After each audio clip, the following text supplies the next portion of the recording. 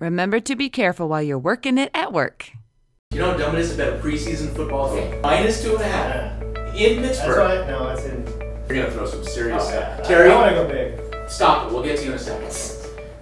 Hi, I'm Teri Reeves, proving to you that you really can work it at work. Today we're going to focus on exercises for our upper body without ever having to leave our workspace. We're going to start with something simple. You're going to scoot to the edge of the chair that you're sitting on. You're going to elongate through that spine and shut your abs closed. You're going to take the palms of your hands, put them against that chair, and you're going to press your glutes off of that chair. So you're going to get a little bit of air off the chair. You're doing this while you keep your shoulder blades open and rolled down your back. You're going to really strengthen the back of those arms, your triceps, doing this exercise.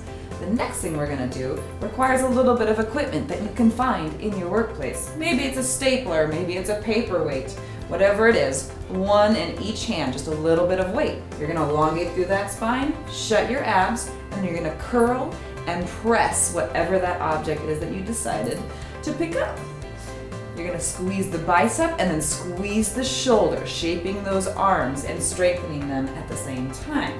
The next exercise we can do, again, requires some equipment from around the desk. I'm going to pick up this, what do we got? A little truck and a stapler. You're going to lean slightly forward in your chair, squeeze those abs up and in, and you're going to fly. It's a back fly, strengthening the muscles in between your shoulder blades. These are really important to strengthen because they'll keep your chest up as you work throughout the day instead of getting that punchy computer back.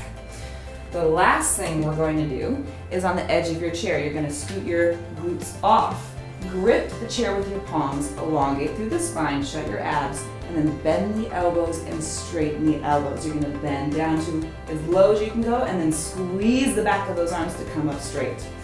So these are just examples of exercises that you can go off and do on your own. I recommend 10 reps per exercise, 2 or 3 times throughout your day whenever you find time. The main point I want to get across is you really can work it at work.